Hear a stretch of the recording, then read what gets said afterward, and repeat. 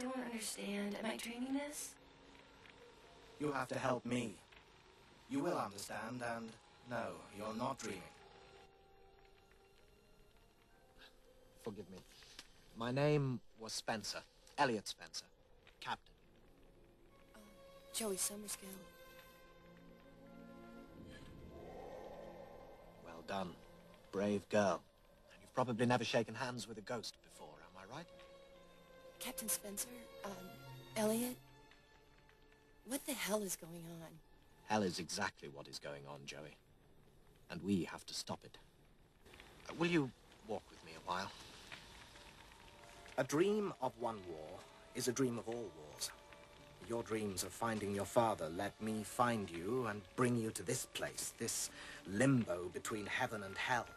I can't act in your world, Joey, but you can. What do you want me to do? There is a monster out there, Joey, and it's me. The war pulled poetry out of some of us. Others, it affected differently. Oh, we're in India, by the way, and it's 1921. I was like many survivors, a lost soul with nothing left in which to believe but gratification. We'd seen God fail, so many dead. For us, he too fell at Flanders.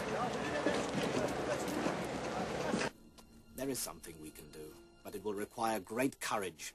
I don't know that I have. Joey, you just stepped through your window into another reality.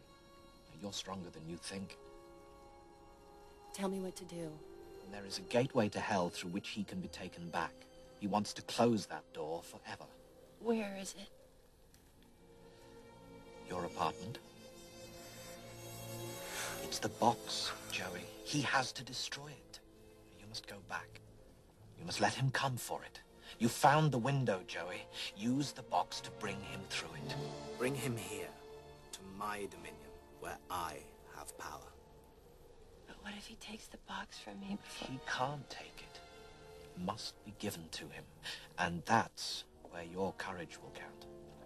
Because believe me, he can be very persuasive and very inventive.